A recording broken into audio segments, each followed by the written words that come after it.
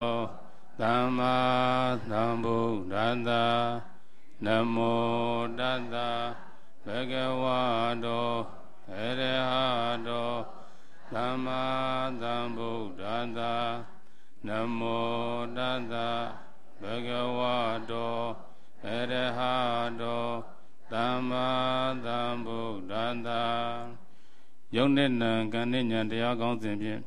Hobyo Puja Vivaya, Vidodi Madamalan, Vipatana Sendaya, Usaonayaga, Sea Dauda Usula, Yodis or Dhamma Abaresia.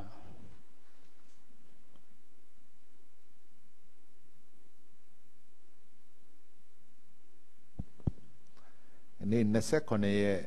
Shilla, Natang Seshe, no, the Menabai, Dudia Chamber, no? Ba, Gaunline. Tembia Sunu Male, so the Samyana Koma, Samyana Koma, Gaunzen Amelia, Uba Danendri, no? Ayaleo, Tembia Sunu Mapipa.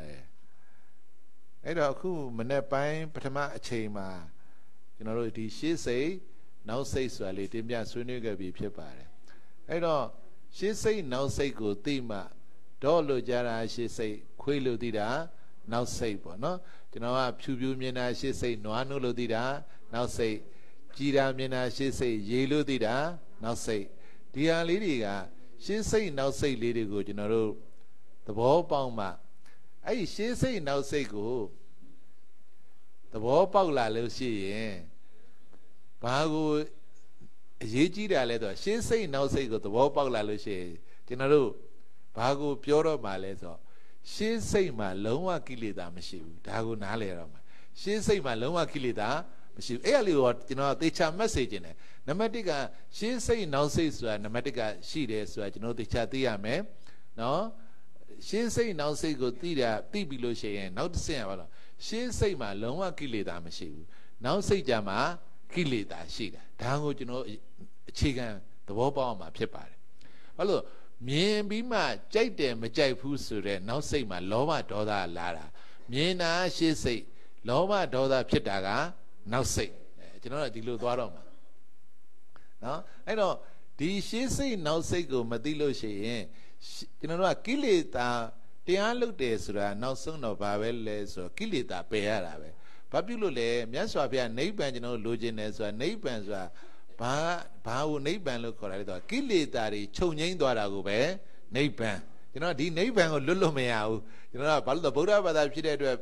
area Piashi Korea, neighbor and Yavalu to Sudan with Shikogarabe. Time ain't neighbor, Bamama the Upshenida. You know, neighbors are Bales, Senior Machida, Senior Chonina, Senior Gonsundara. Hello, dear me. Senior so a palette, senior Namu Shide, Kilida senior, Kana senior, Tabe General. No, Kilida senior, Kana senior, Shiloshi, Yaswapia, Bori Vene, Shubilemayara, Neighbanga, Kilida senior, Chonine, neighbor. You know, Diga, Kilida senior, Chuladane, no one, no Kanaza, Kana senior, Chodabi. I don't you know, Luama, senior Chodanga, Namushi Vene, Kilida senior, Chomelo. Kana seeing a Kilida seeing a Chuladane, Kana seeing a Yamidave, Kilonaleama, Chipare. You know, Kilida seeing so the Kilidari Pewa, the Kilida, Pema, Shiles at Tiam. You know, Dilo Sinzama Chipare. You know what? Oh, Senidi Jabalu, Sinzam is a tema big. A Dilo Atos or a Dilo Loara Valley. Hello, Loara. A tweet, you know what? Pau lonely imagine on Matthew. Who neighbor and you know, Sessa baby. And I would you know, Jobia man. You know, pay some doy, lay nil sheet to Abby. Pay a 2 bills, you know, Mango Sierra in an area to negate, pay a mango Sierra in a typical demand and a mango demand and a Jaumale, Sierra Panayi Mudo to Jango, Panayi Mulogane, the Vega General Tana take the mango Mumbai, pay to 8 mile look at them. Sierra in a Dilo Negera, Pura. Pia, you know, Papio Dale. Mingon Sierra, you have your quadrang, neighbor and your time, neighbor and your talu builded. Neighbor and your talu to a palo, Mamma de China, Pioda, you know, Chinida. Sierra, you have your neighbor and your talu, Pioda, quarry. So, Piamadi Ule. Kuanai, what they seem a piadabu. အခုကြမှာနိဗ္ဗာန်ဆိုတာကိလေသာငြိမ်းတာကိုပဲနိဗ္ဗာန်အဲ့တော့ကိလေသာငြိမ်းတဲ့ရှိညှွတ်ထားဖို့လိုတယ်လေကျွန်တော်နိဗ္ဗာန်ညှွတ်ထားသွားအဲ့တော့ကိလေသာဘယ်မှာရှိလဲဆိုနောက်စိတ်မှာရှိတာဒီလိုနားလည်ရတော့မယ်အဲ့တော့နောက်စိတ်မှာ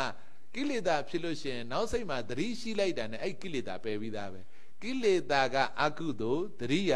ကုသိုလ်အဲ့တော့အကုသိုလ်ကိုကုသိုလ်နဲ့ပယ်တယ်ဆိုတာဒါ principle ပဲဒါကျွန်တော်ခဏစာဖွင့်ပြောခဲ့တာအဲ့တော့ကိလေသာဆိုတဲ့အကုသိုလ်ကိုကျွန်တော်သတိနဲ့နောက်စိတ်မှာသတိနေလိုက်တာနဲ့အကုသိုလ်ကိုကုသိုလ်နဲ့ပယ်ပြီးသားပဲဒါပဲဝိပဿနာလုပ်ငန်းဒီကိစ္စပဲရှိတယ်ကျွန်တော်ကဒါလွယ်လွယ်လေးရှင်းရှင်းလေးပဲအဲ့တော့ကိလေသာပယ်လိုက်လို့ကိလေသာငြိမ်းသွားတာကိုပဲနိဗ္ဗာန်ပေါ့အဲ့တော့လူတွေမေးလိုက်မယ်နိဗ္ဗာန်ဘယ်မှာရှိလဲဆိုကြကျွန်တော်ဘယ်လိုပြောကြမလဲကဲဘယ်လိုပြောမှန်းတော့မသိဘူးနိဗ္ဗာန်ဘယ်မှာရှိလဲဆိုကြဘယ်လိုပြောမလဲနင်းလားကျွန်တော်တို့ကနောက်စိတ်မှာရှိမှလည်းမသိပါဘူးကိလေသာငြိမ်းတာကိုလည်းနိဗ္ဗာန်လို့လည်းမသိဘူးကျွန်တော်တို့ကအဲ့ဒါလေးလည်းပြောပြအောင်မယ်ဇလန်ချိန်လေးနည်းနည်းယူရတယ်ဆိုတော့ absorb ပေါ့နော်လူတွေကိုစိတ်ထဲကိုဒီကိုယ်စိတ်ကနေပြီးတော့ဒါကိုလက်ခံဖို့ဆိုတာအချိန်တစ်ခုလိုပါတယ်အဲ့ဒီအတွက်ကျွန်တော်တို့တိုင်းဝိုင်းပြီးတော့နည်းနည်းပြောရတယ်အဲ့ဒါလည်းဒီလိုကျွန်တော်တရားတွေစပြီးတော့ရန်ကုန်မှာတငယ်ချင်းဒေါက်တာရွှေထွန်းအိမ်မှာပြောတယ်တငယ်ချင်းနေဆိုတော့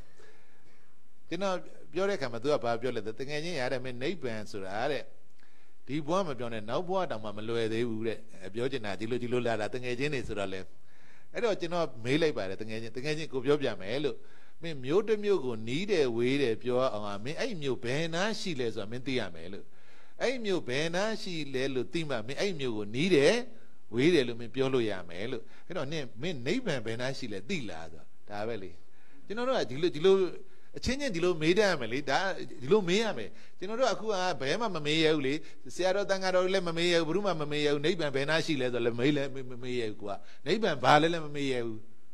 ကျွန်တော်တို့ဖြစ်နေတဲ့ဖြစ်ကကျွန်တော်တို့ကအခုကြမှာကိလေသာဆင်းရဲငြိမ်းတာကိလေသာမရှိတာကိုပဲလောဘဒေါသမောဟတွေချုပ်ငြိမ်းတာကိုပဲနိဗ္ဗာန်ပေါ့ကိလေသ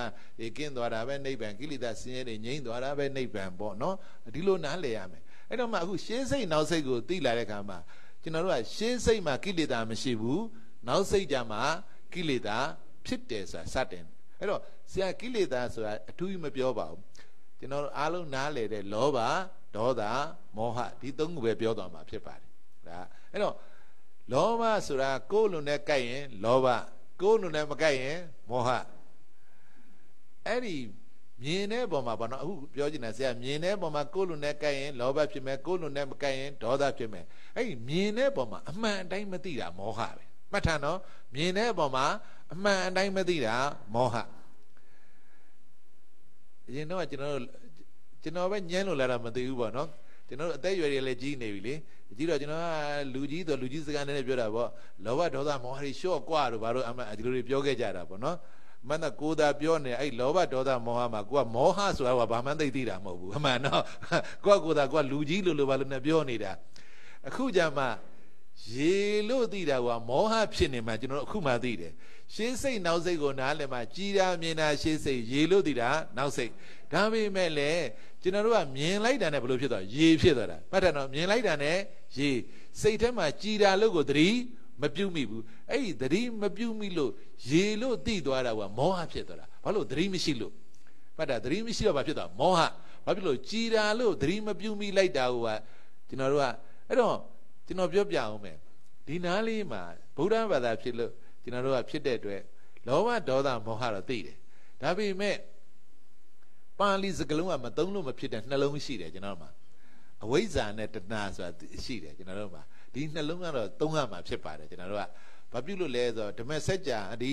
ပရိစ္ဆေသမုပ္ပါဒ်မှာကျွန်တော်တန်တရားကြီးလည်နေရတာဒုက္ခခတ်သိမ်းနေအကုန်ဖြစ်နေတာမင်းတို့မှာမူလနှစ်ပါးရှိတယ်တဲ့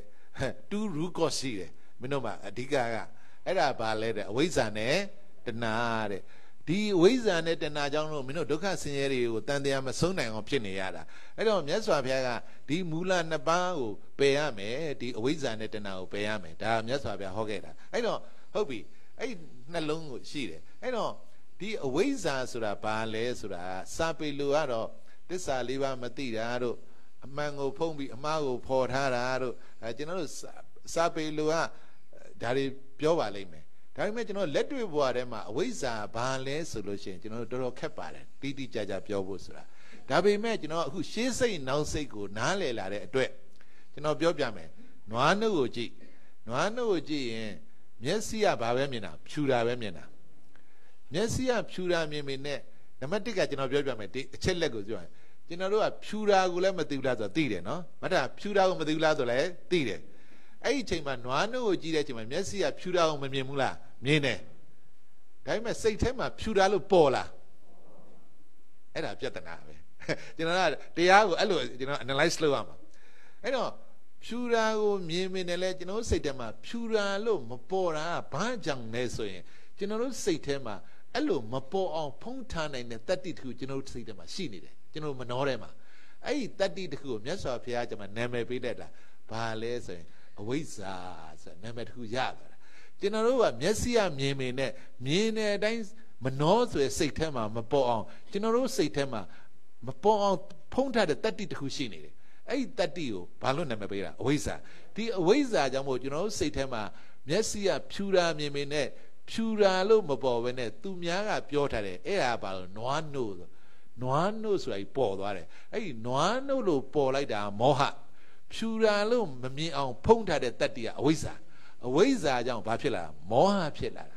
ဒီ process လေးကိုကျွန်တော်တို့မရှင်းနိုင်ဘူးအဝိဇ္ဇာနဲ့မောဟဘာကွာလဲလို့မေးလို့ရှိရင်ဒီခါကျတူသလိုတွေပြောတတ်တယ်မတူဘူးကျွန်တော်တို့ကအဝိဇ္ဇာကဒီအနုတ္တယလို့ခေါ်တဲ့စာပေအနေနဲ့တနေ့စာပေလို့ဖြစ်သွားမှာဆိုလို့အနုတ္တယလို့ခေါ်တယ်ဒါထားတော့ဒါစာပေကိုနည်းနည်းဝါသနာပဲလို့ကျွန်တော်ပြောလိုက်တာမောဟကြပယုဌာနလို့ခေါ်တယ်စိတ်ထဲမှာပေါ်တာကာယကံဝစီကံဒီမနောကံနဲ့ပေါ်တာပယုဌာနကာယကံဝစီကံနဲ့ဖြစ်တဲ့ကိလေသာဝိတိတ်ကမကာယကံဝစီကံနဲ့ကျူးလွန်တဲ့ဟာကသီလနဲ့ပယ်တယ်မနောကံနဲ့ကျူးလွန်တဲ့ကိလေသာကတမာရီနဲ့ပယ်တယ်ဒီအဝိဇ္ဇာဆိုတဲ့မမြင်ရဘူးမသိဘူးအဲ့ဒါပညာနဲ့ပယ်တာဖြစ်ပါတယ်အခုသတိပဋ္ဌာန်အထုတ်ရင်ဒါနဲ့ပယ်သွားတာဖြစ်ပါတယ်ဒါကစာပေကိုလေးလာလိုက်စားသူတွေအတွက်ရှင်းပြခြင်းဖြစ်ပါတယ်တာမန်လူတွေကတော့အနုတ္တယတို့ပယုဌာနတို့ဝိတိတ်ကမတို့ဆိုရင်ဘာတွေမှန်းတောင်မသိစလုံးတောင်ဘလို့ပေါင်းမှမသိမှာမဟုတ်ပါဘူးဒါပေမဲ့လည်းဆရာကဒါစာပေကိုလေးလာတဲ့လူတွေအတွက်ပါနည်းနည်းလေးရှင်းတင်ပြပေးခြင်းဖြစ်ပါတယ်เนาะအရေးကြီးတော့မဟုတ်ပါဘူးဟုတ်ပြီအဲ့တော့လောဘဒေါသမောဟဆိုတာကအခုပြောချင်တာကရေတို့နွားနို့လို့သိသွားတာကိုကျွန်တော်အရင်တော့မောဟလို့မသိခဲ့ဘူးဘာဖြစ်လို့လဲအရှိကိုအရှိတိုင်းစာပေကလာပြန်သိလားအရှိကိုအရှိတိုင်းမသိတာပဲကျွန်တော်တို့ကအဲ့တော့အဝိဇ္ဇာဆိုတာအာယုံကိုအမှန်တိုင်းမသိတာလာပြန်ရောဒီဖြူတာကိုဖြူတဲ့အတိုင်းမသိဘူးနွားနို့ကိုကြည့်တဲ့အခါမှာအဲ့ဒါအဝိဇ္ဇာပဲရေကိုကြည့်ရင်ကြည်တာကိုကြည်တဲ့အတိုင်းမသိဘူးအရှိကိုအရှိတိုင်းမသိဘူး you don't know what as it is ဆိုတာအဲ့အတိုင်းမသိတာ the way it is အဲ့ရှိတဲ့အတိုင်းမသိတာအဲ့အတိုင်းလေးမသိတာအဲ့တော့အဲ့အတိုင်းမသိတာကိုပဲကျွန်တော်တို့ကဒါဘာကြောင့်မသိတာအဝိဇ္ဇာဖုံးတာလို့ဖုံးတာတဲ့ခါကျတော့သူများကတင်တာလေဒါရေဒါ water ဒါပန်းနီဒါဆွေအဲ့ဒီတိုင်းတွေကျွန်တော်ကသိတာပဲအဲ့ဒါမောဟဖြစ်သွားတာပဲစိတ်ထဲပေါ်သွားပြီစိတ်ထဲပေါ်တာကြပါဖြစ်တယ်မောဟဖြစ်သွားပြီကာယကံစိတ်ထဲလည်းပေါ်မယ်ကာယကံဝစီကံနေလည်းပြောမယ်ဆိုဒါဘာဖြစ်လဲမောဟဖြစ်သွားပြီဒါပေမဲ့ကျွန်တော်ကရေလို့ကြည်တာလို့မသိပဲနဲ့ရေလို့သိလိုက်လားမောဟလို့မသိဘူးဖြူတာလို့စိတ်ကသတိမပြုပဲနဲ့နွားနို့လို့ပြောလိုက်လို့ရှိရင်မောဟဖြစ်တယ်လို့မသိဘူးအခုဘယ်သိမှရုပ်တည်နေဘယ်သိမှကျွန်တော်ပုဂ္ဂိုလ်တ attva ယောက်ျားမိန်းမတွေကလထိုင်နေဇပွဲတွေဒီလိုပဲမြင်နေတာပဲမြင်ရင်အယောင်လို့မသိဘူးအဲ့လိုသိနေတာဘာဖြစ်နေတာမောဟဖြစ်နေတာကျွန်တော်တို့ကနော်အဲ့တော့နေတို့ညတို့ပြောတယ်လေနေတို့ညတို့ပြောပြီးနေဘလို့မသိတာတော့လင်းနာမြင်တာရှေ့စိတ်နေလို့နာမည်ပေးလိုက်တာနောက်စိတ်မောင်နာမြင်တာရှေ့စိတ်ညလို့နာမည်ပေးလိုက်တာနောက်စိတ်အဲ့လိုမသိသမျှမောဟရှိတယ်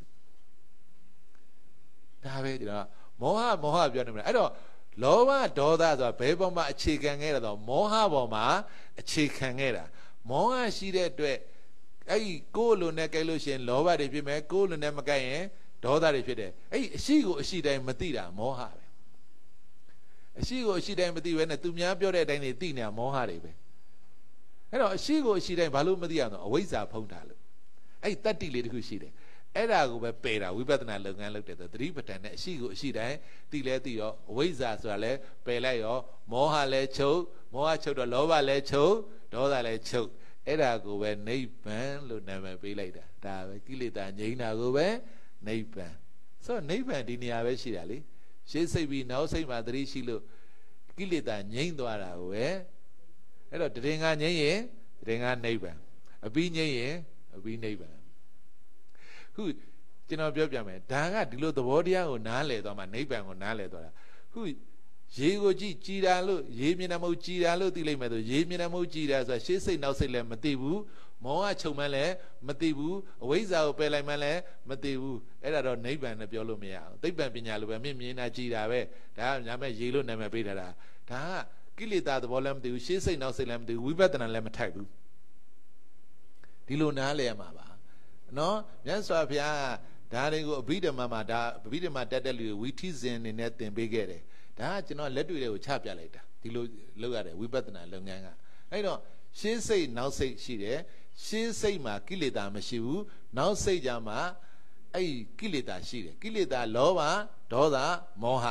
အဲ့မြင်ရင်မြင်တဲ့အတိုင်းကြားရင်ကြားတဲ့အတိုင်းမသိတာမောဟအဲ့မောဟပေါ်မှာမူတည်ပြီးတော့ဘာတွေဖြစ်လာလောဘဒေါသအဲ့တော့လောဘဒေါသဘယ်ပေါ်မှာမူတည်ဖြစ်လာမောဟပေါ်မှာမူတည်ဖြစ်တဲ့အတွက်ဝိပဿနာလုပ်ငန်းကမောဟနေအာမောဟကိုပြောတာအဲ့ဒါကိုပဋ္ဌာန်းလို့ကဟေတုပစ္စယောမြင်လားပဋ္ဌာန်းရောက်သွားဟေတုပစ္စယောဆိုတာဟိတ်6ပါးရှိတယ်အကုသိုလ်ဟိတ်3ပါးနဲ့ကုသိုလ်ဟိတ်3ပါးလောဘဒေါသမောဟအကုသိုလ်ဟိတ်3ပါးအလောဘအဒေါသအမောဟကုသိုလ်ဟိတ်3ပါးဒါပဲပဋ္ဌာန်းရောက်သွားတာပြီးသွားတာဝိပဿနာဆိုတာဒီလိုနားလည်သွားမှာဖြစ်ပါတယ်အားလုံးကဆက်ဆက်နေတာကျွန်တော်တို့ကဒါပေမဲ့ကျွန်တော်ဉာဏ်ထဲမှာကအဲ့လိုကြီးပေါ်မနေဘူးအားလုံးကဆက်ဆက်နေတဲ့သဘောတွေကိုဒီလိုနားမလည်လို့ပါအဲ့တော့အခက်ကြီးမဟုတ်ပါဘူးဒီလိုလေးတွေနားလည်သွားရင်ပေါ့ပေါ့ပါပါတွေနဲ့ဒီတရားတွေကိုကျွန်တော်တို့ဟလာနှလုံးသွင်းနိုင်မှာဖြစ်ပါတယ်ဒါကြောင့်မို့လဲကျွန်တော်ဓမ္မလက်ဆောင်လေးအနေနဲ့ဒီဟလာပဋ္ဌာန်းလေးတွေကိုဟေတုပစ္စယောအကုသိုလ်တို့ကိုကုသိုလ်ဖြင့်ပယ်ရှား၍ကျေးဇူးပြုနိုင်ပါစေဆိုတာလေးတွေကဒီပေါ်မှာ base လုပ်ပြီးတော့ရေးခဲ့တာပါဒါလေးတွေကနော်ဒီပဋ္ဌာန်းစာရွက်လေးတွေလည်းဖတ်ကြည့်ပါဟုတ်လားနားမလဲလဲမေးလို့ရပါတယ်နော်ဟုတ်ပါပြီအဲ့တော့ဒီနေ့အခုပြောချင်တာကရှေးစိတ်နောက်စိတ်သိလို့ရှိရင်ရှေးစိတ်မှာကိလေသာမရှိဘူးနောက်စိတ်ကြမှာကိလေသာရှိတယ်ကိလေသာလည်းအားလုံးနားလဲတယ်လောဘဒေါသမောဟလောဘဒေါသမောဟဘယ်ပေါ်မှာအခြေခံလဲဆိုမောဟပေါ်မှာအခြေခံတယ်အဲ့တော့ကိုယ်လိုနဲ့ကိုက်ရင်လောဘကိုယ်လိုနဲ့မကိုက်ရင်ဒေါသမြင်ရကြားတာမှာအရှိကိုအရှိတိုင်းမသိတာမောဟအဲ့တော့လောဘဒေါသတွေကဘယ်ပေါ်မှာမူတည်ဖြစ်ခဲ့တာမောဟပေါ်မှာအဲ့တော့မောဟနဲ့အာမောဟဖြစ်အောင်ရှေ့စိတ်ပြီးနောက်စိတ်မှာသတိလေးလိုက်လို့ရင်အရှိကိုအရှိတိုင်းသိလိုက်တာနဲ့မောဟပြုတ်သွားတာအာမောဟဖြစ်သွားတာပဲ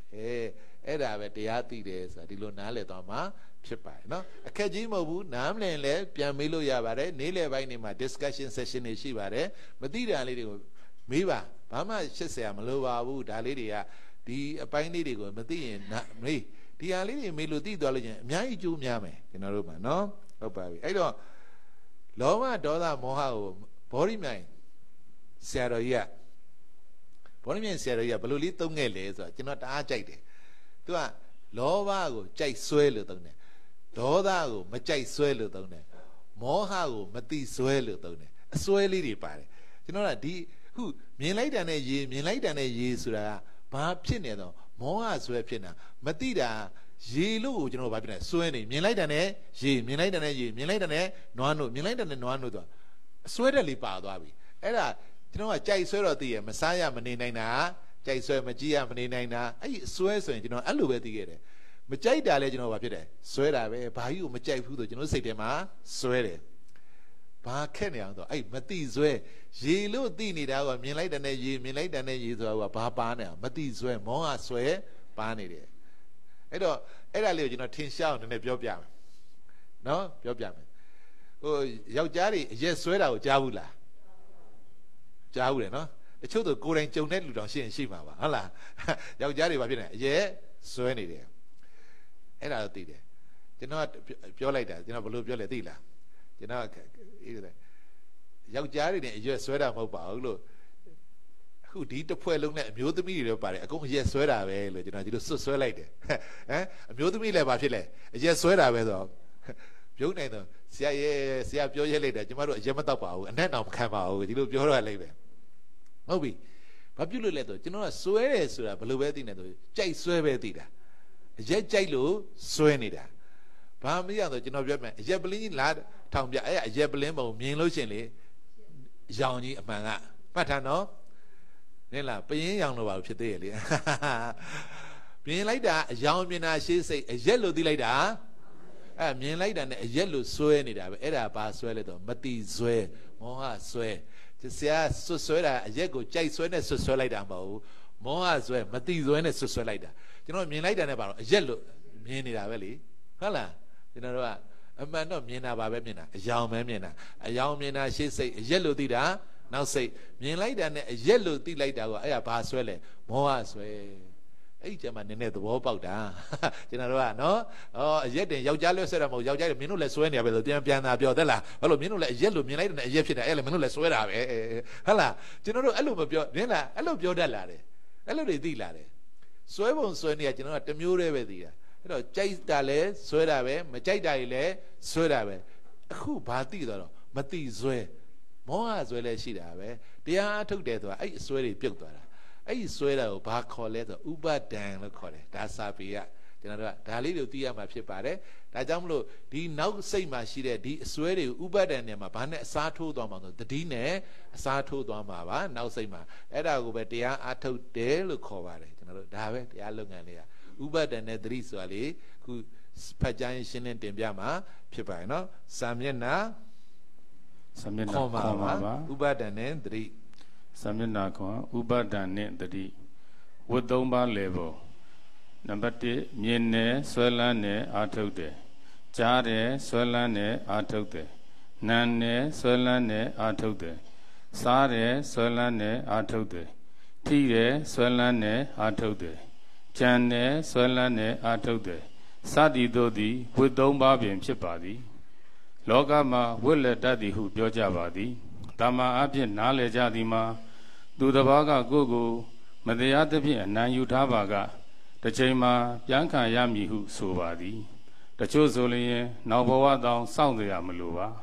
ဒီဘဝမှာပင်ဝတ်လည်ကြသည်ဟုဆို၏လောကအလိုရတိုကဲ့သို့နားလည်ကြတော်လဲဓမ္မအလိုတွင်မြင်နေဆွဲလန်းနေအာထုတ်တဲ့ဆိုပါကဝတ်လည်ပြီးသားဖြစ်တော်သည်ဝတ်သုံးပါး၌မြင်မှုတွင်အစဉ်ငါယုတ်တိရာကနံဖြစ်သည်ယင်းယုတ်နံကိုဝိပါကဝိဟုခေါ်သည်ဆွဲလန်းမှုဟူသည်ဥပါဒံဖြစ်သည်ယင်းကိုကိလေသာဝိဟုခေါ်သည်ကာယကံဝစီကံမနောကံဖြင့်အာထုံမှုသည်စေတနာဖြစ်၏ကောင်းသောစေတနာကတိုက်တွန်းသောကြောင့်ကုသိုလ်ကံဖြစ်၍မကောင်းသောစေတနာကတိုက်တွန်းသောကြောင့်လည်းအကုသိုလ်ကံဖြစ်လေသည်ယင်းကုသိုလ်အကုသိုလ်ကံတို့သည်ကမ္မဝေဖြစ်သည်ထို့ကြောင့်မြင်မှုအပေါ်တွင်ဥပါဒံဖြင့်ဆွဲလန်းပြီးအကောင်းအဆိုးတို့ကိုကာယကံဝစီကံမနောကံတို့ဖြင့်အာထုတ်သောအခါကုသိုလ်အကုသိုလ်ကံများဖြစ်ရလေသည်ထိုကုသိုလ်အကုသိုလ်ကံကြောင့်နောက်ဘဝနောက်ခန္ဓာရသောအခါမြင်နေဆွဲလန်းနေအာထုတ်သည်ဟုသောဝိသုံးပါးတို့ကိုတပံပြန်လဲအာထုတ်ကြပြန်သည်ဤသို့ဖြင့်ကံဆိုသောအကြောင်းကြောင့်ကံ၏အကျိုးတရားနောက်ဘဝသို့ဖြစ်ပေါ်ကာအကောင်းအဆိုးဘဝတန်တရားသည်မရမစဲလက်ပတ်နေခြင်းကိုဝတ်လေသည်ဟုဆိုလေသည်ဝတ်သုံးပါးရပ်ပုံဝိရလိုလျင်မြင်နေဆွဲလန်းနေအာထုတ်သည်ဟုသောဝတ်သုံးပါးတွင်မြင်တာကိုလည်းပယ်လို့မရပါအာထုတ်တာကိုလည်းပယ်လို့မရပါဆွဲလန်းမှုကိလေသာကိုသာပယ်နိုင်ပါသည်ဆွဲလန်းမှုသည်မြင်တာကိုယုတ်နံဟုမသိမှုအဝိဇ္ဇာကြောင့်နှစ်သက်ဒေါသမှုတဏှာဖြစ်ပေါ်၏တဏှာကြောင့်ဥပါဒံဆွဲလန်းမှုတို့ဖြစ်ရသည်ယုတ်နံကိုအမှန်ကိုမမြင်နိုင်အောင်ဖုံးအုပ်ထားသောအဝိဇ္ဇာကြောင့်တဏှာဥပါဒံဖြင့်ဆွဲလန်းခြင်းဖြစ်သည်ထိုအခါယုတ်နံကိုငါဟုဥပါဒံဖြင့်ဆွဲလန်းပြီးကောင်းမှုမကောင်းမှုဟုသောကံဤကံတို့ကိုအာထုတ်ခြင်းဖြစ်သည်ထိုဆွဲလန်းမှုဥပါဒံနေရာတွင်ယုတ်နံကိုအောင်းမေ့နိုင်သောတတိဖြင့်အစားထိုးပယ်ရှားနိုင်ပါကယုတ်နံကိုငါဟုမဆွဲလန်းပဲအရှိကိုအရှိအတိုင်းတတိပြုနိုင်ပါသည်ဆွဲလန်းမှုဥပါဒံသည်အကုသိုလ်ဖြစ်၍တတိသည်ကုသိုလ်ဖြစ်ပါသည်ဝိပဿနာဆိုတာတတိပဋ္ဌာန်တရားအာထုတ်ခြင်းဖြစ်သည်ထို့ကြောင့်တတိဖြင့်ဆွဲလန်းမှုဥပါဒံကိုပယ်ရ၏ဥပမာအားဖြင့်စေတောက်လည်းယောဂပြောက်၏ဥပါဒံကယောဂတတိကဆေးဖြစ်၏ဥပါဒံနေရာမှာတတိနှင့်အစားထိုးပြီးပယ်ရခြင်းဖြစ်ပါသည် ဥပါဒံကြောင့်ကံဖြစ်၍တတိကြောင့်ဉာဏ်ဖြစ်ပါသည်ကံကြောင့်တန်တရားလဲပြီးဉာဏ်ကြောင့်တန်တရားရပ်လေသည်ထို့ကြောင့်မြင်မှုကြားမှုနားမှုစားမှုထီမှုတွေးမှုစသည်တို့အဘောတွင်ဆွဲလန်းမှုဥပါဒံကြောင့်ကာယကံဝစီကံမနောကံတို့ဖြစ်ပေါ်နေသည်ကိုခန္ဓာဉာဏ်ရောက်တတိဖြင့်သိသိရ၏ဟုတ်ပါပြီအဲ့တော့တကယ်ပြိဿသမုပ္ပါကြီးဆိုမဟုတ်ဆရာတော်ဘုရားကြီးရဲ့ကျေးဇူးနဲ့ပေါ့နော်စဝိုင်းဒေသနာကြီးအနေနဲ့ကျွန်တော်တို့တနိုင်ငံလုံးပေါ့တော်တော်များများသိခွင့်ရခဲ့ကြပါတယ်ဆရာတော်ဘုရားကြီးကလည်းခန္ဓာဉာဏ်ရောက်ကိုအလွန်လိုရှိပါတယ်ဒါပေမဲ့လည်းကျွန်တော်တို့တမန်လူတွေကခန္ဓာဉာဏ်ရောက်ကိုရောက်ဖို့ကတော်တော်ခဲရင်နေကြပါတယ်နော်အဲ့တော့ဒီပရိစ္ဆေသမုပ္ပါကြီးအင်္ဂါ12ပါးကြီးပေါ့နော်စဝိုင်းကြီးနဲ့ဆိုတော့ကျွန်တော်တို့ဒီ3ရက်လောက်များသင်လိုက်ရင်ဘယ်လိုလုပ်နားလဲမလဲကျွန်တော်ဒါကြီးတခုကိုအဲ့တော့ကျွန်တော်ကဘာကိုသဘောပေါက်သွားလဲဆိုတော့စဝိုင်းဒေသနာကြီးဆိုတာရှိတာတကယ်တမ်းလက်တွေ့လုပ်တဲ့အခါကျတော့ဒီဝတ်3ပါးဆိုတဲ့မြင်းနဲ့ဆွဲလန်းနဲ့အားထုတ်တယ်ဒါအဲ့ဒီအတိုင်းအတူတူပဲကျွန်တော်ကလက်တွေ့လုပ်ကမ်းကြဒီလောက်နဲ့ကိုရပြီကျွန်တော်တို့ကဒီအင်္ဂါ12ပါးမလိုတော့ဘူးဒီလောက်နဲ့ကျွန်တော်သွားလို့ရတယ်အဲ့တော့တမန်လူတွေဆိုရင်6မျိုးပဲရှိတယ်မြင်းနဲ့ဆွဲလန်းနဲ့အားထုတ်တယ်ကြားတယ်ဆွဲလန်းနဲ့အားထုတ်တယ်နားနဲ့ဆွဲလန်းနဲ့အားထုတ်တယ်စားတယ်ဆွဲလန်းနဲ့အားထုတ်တယ်ထိတယ်ဆွဲလန်းနဲ့အားထုတ်တယ်ကြံတယ်ဆွဲလန်းနဲ့အားထုတ်တယ်မသိစရာနားမလဲစရာအများကြီးမရှိဘူးဒါပေမဲ့ကျွန်တော်တို့ကဒီမှာသာ3မျိုး꿰နာမြင်းနဲ့ဆွဲလန်းနဲ့အားထုတ်တယ်လက်တွေ့လဲကြရောလေမြင်လိုက်တာနဲ့လှလိုက်တာဖြစ်သွားတာဟာ3ခုကဘယ်နေရာရောက်နေမှမသိဘူးကြားလိုက်တာနဲ့ဟာတချင်းတွေကကောင်းလိုက်တာဟာကြားတယ်ဆွဲလန်းနဲ့အားထုတ်တယ်က3ခုမရှိဘူးဖြစ်နေစားကြည့်ကောင်းလိုက်တာဖြစ်နေဟာကျွန်တော်တို့ကတခါနဲ့တစ်လုံးနဲ့တစ်ခုတည်းဖြစ်သွားတာပဲစားလိုက်တာကောင်းလိုက်စားကြည့်ဟာကောင်းလိုက်တာဆိုတော့စားတယ်ဆွဲလန်းနဲ့စားက3ခုလေကျွန်တော်တို့လက်တွေ့လဲလို့အဲ့3ခုဘယ်ရောက်သွားမှန်းကိုမသိတော့ဘူးလေ7နာရီကြာသိလိုက်မယ်သိလားဟာကောင်းလိုက်တာဟာဆရာပြောတာစားတယ်ဆွဲလန်းတယ်ဟာကျွန်တော်တခါမှရှင်းစိတ်နောက်စိတ်မှမသိတာစားတာရှားပေါ်တာစိတ်မနှောကဆွဲလန်းတာနောက်စိတ်ဆွဲလန်းတဲ့ဥပါဒံလာကံကမြောက်ပြီဥပါဒံဆိုတဲ့ကံကမြောက်ပြီကာယကံဝစီကံမနှောကံထွက်ပြီအဲ့တော့အဓိကကဒီရှင်းစိတ်နောက်စိတ်ကိုသဘောပေါက်မှဒီနေရာလေးကစားတာရှင်းစိတ်ဆွဲလန်းတာကနောက်စိတ်အဲ့တော့ဒီစားတဲ့ပုံမှာစားတာရှင်းစိတ်ဆွဲလန်းတာနောက်စိတ်အဲ့ဒီနောက်စိတ်ကဆွဲလန်းတဲ့ဥပါဒံဖြုတ်ရမှာလေဘလို့ဖြုတ်မလဲဆိုစားရင်လေရှားပေါ်မှာပေါ်တယ်လေအရာသာပါလားလို့ကိုကနှလုံးသွင်းရမယ်ဒါပဲကျွန်တော်တို့ကတရားလုပ်ငန်းကရုပ်တည်နေခဏထားစားရင်ပါပဲဗလားအရသာပဲဒီလိုလုပ်လေနည်းနည်းလေးတော့အဲ့လိုလေးလုပ်လို့ရှိရင်နှမိုးချင်းလေအဲ့ဒါဆိုသတိရရှိနေပြီနှမိုးချင်းစားလိုက်တာနဲ့လေဟာကောင်းလိုက်တာဆိုချက်ချင်းကဖြစ်သွားနောက်မနှောမှာဘယ်သတိမှမရှိတော့ဘူးအဲ့တော့ကော်ဖီတောက်ကြည့်ပါကျွန်တော်ကကော်ဖီတောက်ကြည့်လို့ရှိရင်ကျွန်တော်ပြောပြကော်ဖီကိုမတောက်သေးနဲ့လူတိုင်းသိတယ်ကော်ဖီလေးကိုကြည့်ကော်ဖီလို့မသိဘူးမျက်လုံးကကော်ဖီမမြင်ရဘူးဘာပဲမြင်သိလားအယောင်မြင်တာရှေ့စိတ်ကော်ဖီလို့သိတာနောက်စိတ်လက်ဖက်ရည်ကြည့်လက်ဖက်ရည်တန်းမမြင်ဘူးအယောင်ပဲမြင်တာအယောင်မြင်တာရှေ့စိတ်လက်ဖက်ရည်လို့သိတာလက်ဖက်ရည်ဆိုင်ထိုင်တဲ့လူတွေသဘောပေါက်နော်တရားကတော်နေရှေ့ထိုင်ပြီးတော့တရားတွေရုပ်တည်နေနေတာပြောနေတာကိုရှိရမြင်လိုက်တယ်လက်ဖက်ရည်ဖြစ်နေကိုကမဟုတ်သေးဘူးကျွန်တော်တို့ကနော်တကယ်ချင်းတယောက်နဲ့စကားပြောဘူးတယ်သူကလည်းဒီလိုတရားတွေမဟုတ်တရားတွေပဲတရားတွေလုပ်တယ်ထားပါတော့တော်နေဒီမျိုးဖြစ်နေတာတရားတွေလို့တော့ကျွန်တော်နဲ့ပြောတဲ့ခါကျတော့သူကတရားတွေကဟိုအကြီးကျယ်တွေပြောတာမဟုတ်စကားလုံးတွေကကျွန်တော်ပြောပြတာတကယ်ချင်းကိုပြောပြမယ်မင်းသူကဒီမြင်တာကိုအယောင်မြင်တာလို့ကိုမသိဘူးမြင်လိုက်တယ်လက်ဖက်ရည်ဖြစ်နေမင်းကဟုတ်လားလက်ဖက်ရည်တောက်လိုက်ကြဟာကောင်းလိုက်တာဆိုတော့မင်းကျန်တာတွေကစကားလုံးတွေသာရုပ်တည်နေမင်းစကားတွေကပြောနေတာမင်းဒီတောက်မြင်တာတောက်တာကိုမင်းဘာမှမသိဘူးတရားလို့ဒီနေရာကိုမင်းတရားလို့မင်းနှလုံးမသွင်းတတ်သေးဘူးကိုပြောပြတာဟိုလိုပြုလို့ပြောနေတာမဟုတ်ဘူးမင်းမြင်တာလက်ဖက်ရည်မြင်တာမဟုတ်လေဘာမြင်နေတာအယောင်မြင်နေတာလေမင်းအဲ့နာမှာဒီဟာကိုမျက်စိကမြင်တာအယောင်မြင်တာရှေ့စိတ်လက်ဖက်ရည်လို့သိတာနောက်စိတ်အဲ့နာမသိပဲနဲ့မင်းစကလုံးနေတာအကြီးကျယ်ပြောနေတာလက်တွေ့ထဲမှာဒီမှာမရောက်ဘူးလေပြောချင်တာကဟုတ်လားလက်တွေ့မှာတော့သူပဲမှန်တယ်ကိုပဲမားတယ်လို့သူကပြောနေပြီ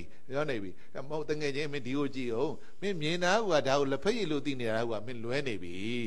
ဟုတ်လားအဲ့လိုတွေဖြစ်တတ်ပါတယ်ဒါလက်တွေ့ကျွန်တော်တို့ကလက်တွေ့ကြားကြပါဟိုသူတို့လိုအကြီးကျယ်ကြီးမပြောတတ်ရင်ပြောတတ်တယ်ဒီလက်တွေ့ကြားကြတော့ကျွန်တော်ကပြောတတ်တယ်ဒီနေ့မှာတရားကိုချက်ချင်းပြောတတ်တယ် ကျွန်တော်ပြောဒီလိုသိရမှာရှားပေါ်မှာပေါ်တာလည်းမအရသာပဲပေါ်တာလေဟုတ်လားကျွန်တော်ပြောချင်တာလက်ဖေးလေးကကောင်းလိုက်တာဆိုတာဥပမာကြကျွန်တော်နဲ့စကားပြောတယ်ဘယ်ဆိုင်လက်ဖေးသိကောင်းတာပဲကွာသူ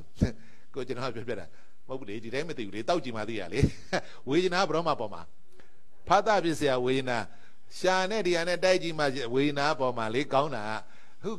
်လက်ဖေးလေးကကောင်းလိုက်တာဆိုတာဘာပေါ်နေတင်ညာပေါ်နေတာကျွန်တော်ကဒီလိုပရမတ်တွေကိုဒီလိုကျွမ်းကျင်ရမှာဖြစ်ပါတယ်ကျွန်တော်တို့ကလက်ဖေးရကောင်းလိုက်တာဆိုကောင်းလိုက်တာဆိုရင်တမန်အဖြစ်ဝေဒနာလို့ထင်တတ်ကြတယ်မဟုတ်ဘူးဝေဒနာကတောက်ကြည့်တဲ့အခိုက်ကြမှာဘာဖြစ်တယ်ဝေဒနာပေါ်မှာဖတ်တာဖြစ်เสียထိတွေ့မှာဝေဒနာပေါ်ရမှာအခုချိန်မှာဘယ်ဆိုင်ရလက်ဖေးရကောင်းနေဆိုတာဘာပေါ်နေအောင်တင်ညာပေါ်နေတာအဲ့လိုလေးတွေသဘောပေါက်မှာဖြစ်ပါတယ်ကျွန်တော်တို့ကဒါပေမဲ့လက်တွေ့ဘဝထဲမှာဟုတ်ကော်ဖီလေးတောက်ပါအောင်ဆိုတာဥပမာစေနာပေါ်တယ်လို့မသိဘူးဆိုတော့ကျွန်တော်တို့ကပါဇက်ပြောပဲဖြစ်နေတယ်တရားကဟုတ်လားဒီလိုနားလည်သွားမှာဖြစ်ပါတယ်အဲ့တော့လက်တွေ့ကြတရားကိုကျွန်တော်တို့လောက်ရမှာဖြစ်ပါတယ်အဲ့လောက်သိရင်ကိုတရားကကျွန်တော်တို့က more than enough ကျွန်တော်ပြောတာ enough လို့ပြောတာမဟုတ်ပိုးတောင်ပိုးနေအောင်မယ်အဲ့လိုများလောက်တတ်သွားရင်ကျွန်တော်တို့နော်ဘာဖြစ်လို့လဲတရားဆိုတာတစ်ခုပဲနှလုံးသွင်းလို့ရတယ်တစ်ချိန်မှအများကြီးလည်းနှလုံးသွင်းလို့မရဘူးတစ်ခုကိုသေချာသဘောပေါက်သွားလို့ရှိရင်အဝိဇ္ဇာပယ်သွားတာပဲတဏှာချုပ်သွားတာပဲတော်တော်အောင်ပြောလို့ရှိရင်နော်အဲ့တော့ဟုတ်ပါပြီအဲ့တော့ဘာလေးပြောချင်တာလဲဆိုတော့ဒီလိုလက်တွေ့ကြားလေးကျွန်တော်တို့သဘောပေါက်လို့ရှိရင်တရားကလုံးလို့ရပါပြီအဲ့တော့အခုဥပါဒံဆိုတာရှားပေါ်မှာကိလေသာမရှိဘူးမနှောကြမှာကိလေသာကြီးတောက်ကြည့်ပါရှားအရသာပဲပေါ်မှာရှားဒီအရသာကိုကြိုက်မသွားဘူးဘယ်သူကကြိုက်တာနောက်စိတ်မနှောကကြိုက်တာပါကျွန်တော်တို့ကအဲ့တော့ရှားပေါ်မှာပေါ်တာအရသာလေးပဲလို့သတိပြုနိုင်လို့ရှိရင်ကိုကျွန်တော်တို့အဲ့လိုလောက်ရမှာမသိမဲနဲ့လေစားရင်စားတယ်မှဆိုလှမ်းရင်လှမ်းတယ်ဟာကျွန်တော်တို့ကအဲ့ဒီတမာရီပေါ်မှာပဲမူတည်ပါဘာအတွက်လုံနေမှန်းကိုမသိဘူးရှင်းစိတ်နောက်စိတ်ကိုမသိတဲ့အတွက်အဲ့တော့ရှင်းစိတ်မှာပေါ်တာလေးတွေကိုနောက်စိတ်ကသတိပြုလိုက်တာနဲ့နောက်စိတ်မှာဘာငြိမ်းသွားတာမောဟငြိမ်းသွားပြီမောဟငြိမ်းတာနဲ့လောဘလည်းငြိမ်းပါတယ်ဒေါသလည်းကိလေသာငြိမ်းသွားပါတယ်ကျွန်တော်တို့ကဒီလိုလေးနည်းနည်းနားလည်သွားမှာပါအဲ့ဒီကြမှာအခုရှင်းစိတ်နောက်စိတ်ကိုသဘောပေါက်မှ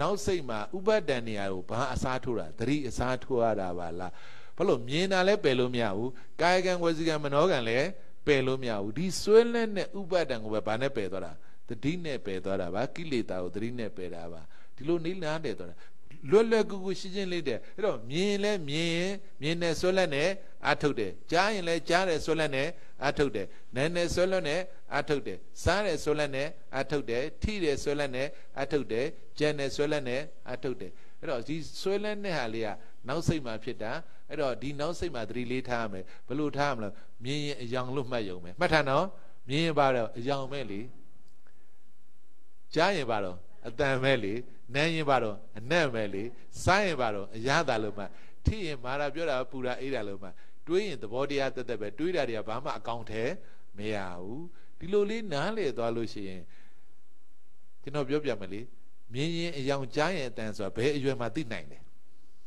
ကျွန်တော်ဒီအရွယ်ရောက်ပြီသိဘူးလားဟာဒုက္ခပဲဟမ်မြင်ရင်အယောင်ကြားရင်အတန်လို့မသိဘူးလာ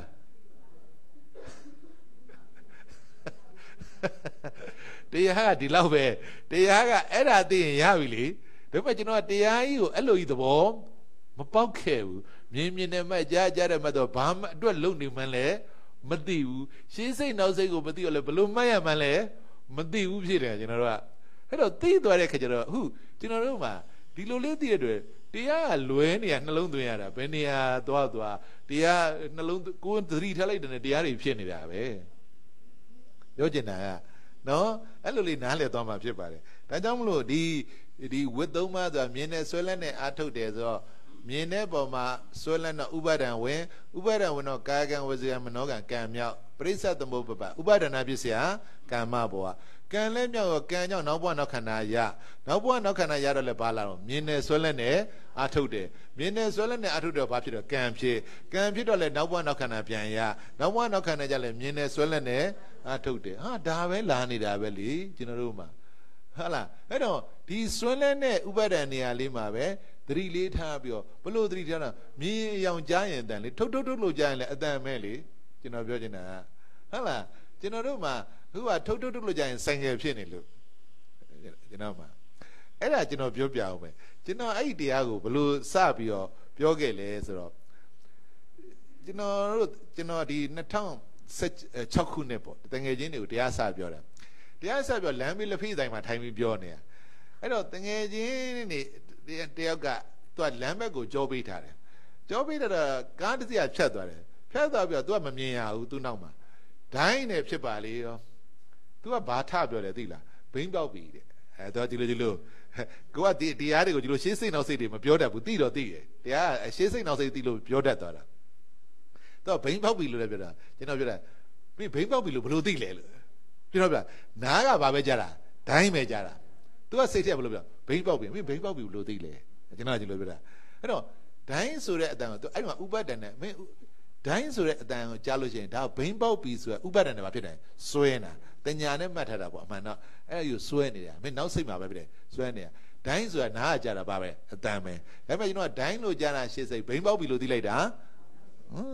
ကျွန်တော်တို့ကတရားကဒီနေရာလေးရှိတာဒါပေမဲ့အဲ့ဒီနေရာလေးကိုဒီလိုလေးသတိထားလိုက်တဲ့နဲ့တရားဖြစ်တယ်သတိရှိတယ်သတိရှိရင်စွဲလမ်းမှုဥပါဒံကိုပယ်တယ်ကျွန်တော်တို့အခြေခံဖြစ်တဲ့ဒီမောဟကိုပယ်တာပေါ့အမှန်တော့ဒီမောဟကိုအဲ့လိုလေးသဘောပေါက်သွားလို့ချင်းတရားဆိုတာဒီ principle ကိုနားလည်လာလို့ရှိရင်ကျွန်တော်တို့နေ့စဉ်လုပ်တဲ့လုပ်ငန်းတွေဝင်လေထွက်လေမှတ်လဲရှေးစိတ်မှာတိုးတာတွန်းတာထိတာတွေကိုနောက်စိတ်ကသတိပြုဖို့လှမ်းနဲ့မှတ်လဲဓာတ်တွေမှတ်ဖို့ဟုတ်လားစားတယ်မှတ်လဲဓာတ်တွေမှတ်ဖို့ဆိုတာသဘောပေါက်သွားတာကျွန်တော်ထိတိသတိဆိုတာလဲလက်လေးနဲ့ကျွန်တော်ပြောပြမယ်တကယ်ချင်းနေစတင်တာကျွန်တော်ဘလို့တင်လဲဆိုတော့ဒီလိုတင်တာကျွန်တော်ကဓာတ်ကိုဒီလိုမားလိုက်လို့ရှိရင်ကျွန်တော်မှလက်တွေဒီခွက်တွေဒီရည်တန့်ဘူးတွေပေါ်တာမဟုတ်ဘူးထိတဲ့နေရာလေးပဲပေါ်တာဒါကကျွန်တော်အလေးကျင့်ဖြစ်နေကျွန်တော်မှအဲ့တော့ဒီထိတဲ့နေရာလေးပေါ်တဲ့အတွက်ကျွန်တော်မှခွက်လဲပြောက်လက်လဲပြောက်ထိတာလေးပဲဒီအဲ့လိုတင်ခဲ့တာကျွန်တော်ကတမာရီဘလောက်လို့လဲခြေရောက်လဲပြောက်ကြမ်းလဲပြောက်ထိတာလေးပဲဒီခြေရောက်တွေကြမ်းနေတော့မပေါ်နဲ့ဈေးညံလျှောက်ကြည့်ခြေရောက်လဲပြောက်ကြမ်းလဲပြောက်ထိတာလေးပဲဒီဒါဆိုရပြီဒီတမာရီကျွန်တော်ပြောပြမယ်ထုတ်ဆိုရင်တော့ဟိုဘက်ကဆိုင်ကယ်မပေါ်နဲ့အတန်လို့တင်ရပြီအတန်လို့စိတ်ထဲမှာလက်ခံနိုင်လို့ရှိရင်ရပြီအဲ့ဒီတိုင်းပဲအစာစားကြည့်ရှာလဲပြောက်အစာလဲပြောက်အရသာလေးပဲသိရေတောက်ကြည့်ရေလဲပြောက်ရှာလဲပြောက်အေးတာလေးပဲသိကျွန်တော်တို့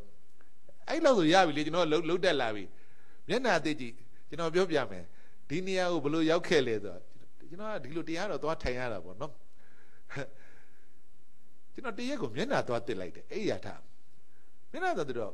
့လန့်သွားတယ်စိတ်ကဘာပြုတ်လို့လဲဆိုမျက်နှာကြီးလက်တွေပျောက်သွားလို့ဘာပဲပေါ့ထိတာကြီးပဲပေါ့တော့ထိတာကြီးပဲပေါ့တော့တခါမှကိုကဒီလိုထိတာကြီးပဲပေါ့တော့မျက်နှာတွေလက်တွေဘယ်ရောက်သွားလဲဆိုရစိတ်ကြီးကနောက်စိတ်ကချက်ချင်းပေါ်လာတာပေါ့တော့နဲ့လန့်သွားတယ်နော်ဟာနောက်ကြမှာဟောသူကထိတာတွေကလည်းတတိပြီးတတိပြောင်းတာမျက်နှာကိုလုံးလုံးတတိပြီးတတိဟာထိတာတွေလည်းတတိပြီးတတိပါတယ်တတိပြီးတတိဆိုတာဖြစ်ပျက်ကိုပြောနေတာကျွန်တော်ကတတိပြီးတတိတွေသွားနေတာဆိုတော့ဟာလက်တုတ်တော့လေမျက်နှာတုတ်တော့လေတပတ်တွေပြောက်မျက်နှာတွေပြောက်ထိတာတွေပဲဒီလက်ကိုဒီလိုလက်စေးလက်တွေပုတ်ကြည့်လက်တွေမပြောက်ဘူးထိတာပဲသိနေတာကျွန်တော်ကပထမဆုံးစပြီးတော့ကျွန်တော်တရားကိုစပြီးတော့ချင်းနှင်းဝင်ကတ်ခဲ့တာအဲ့ဒီကစတာကျွန်တော်ကဒါမှမဟုတ်အခုကြတင်လေသဘောတန်တဲ့အတိုင်းသွားတိုင်းသဘောတန်လဲပြောက်သွားလဲပြောက်တိုးတာတွန်းတာပဲသိဟာအကုန်လုံးကတရားကြီးဖြစ်ကုန်တာကျွန်တော်တို့ကအဲ့လိုဖြစ်ကုန်တာတရားကဟုတ်လားလက်ဖေးရသောကော်ဖီတောက်တဲ့ရှာလဲပြောက်လက်ဖေးကော်ဖီလဲပြောက်အရသာပဲသိပေါ့ဒါတွေပဲသွားနေတော့တာပဲတရားလုပ်ငန်းအဲ့ဒါတွေပဲပွားရတာပဲလေဒါရင်လည်းဒါတွေပဲပွားပေါ့ဒီနေရာလေးပဲဇက်တိုက်ပွားရတာပဲအဲ့တော့ကျွမ်းကျင်သွားတာပေါ့ဒီတန်ကြားနဲ့စိတ်ထက်ဘာပေါ်လဲဒါပဲလေတရားကဘာပြောဒီလိုသိတာမြင်လားအတန်ကြားတာရှေ့စိတ်တုံးခောက်တာတော့စွန်းစားခြင်းတို့သိတာကအဲ့လိုပဲလုပ်ရတာလေအဲ့ဒါခက်လားမြင်လားကျွန်တော်တို့ကဟုတ်ကဲ့ဘာသိတရားကြီးပဲလေကျွန်တော်တို့ကအဲ့လိုကြီးပြောပြန်တော့လေဟွန်းတရားတို့ကတရားမှအသေးလေးလုပ်နေတယ်ဆရာတော့တရားပြင်ဒါလေးပဲဆိုတော့ပြဿနာတက်နေပြန်ရောအဓိက technology လေးနီးပညာပဲလေဒီခေတ်လို့ပြောရင်လေရှင်းစိတ်နောက်စိတ်ဆိုရဲဒီ technique နီးပညာသိတော့လွဲနေတာကျွန်တော်တို့ကမြတ်စွာဘုရားလည်းဒီနာပဲဟောခဲ့တာအဓိကကျွန်တော်ကလူတွေကိုဘယ်လိုပြောလဲသိပ္ပံပညာကွာလို့ဒီ chip လေးတစ်ခုကို data ပေါင်းဘယ်လောက်ထည့်နိုင်နေတယ်ဂုံယူနေရလို့တို့ကလည်းအထင်ကြီးနေရပေါ့နော်သိပ္ပံပညာဒီ chip ကအဲ့ chip ကမြင်ရသေးတယ်ကျွန်တော်ပြောပြတာရှင်းစိတ်နောက်စိတ်ဆိုတာမြင်ရလားအမလီဘလို့မှမသိနိုင်ဘူးဒါအခုပြောလို့ဒါရှင်းစိတ်နောက်စိတ်သိလာတာဒေါ်လို့ကြလည်းခွေးကဖြစ်နေပြီအဲ့ဒီထဲမှာမြတ်စွာဘုရားဗိဓိကသုံးပုံအကုန်ထည့်သွားတာ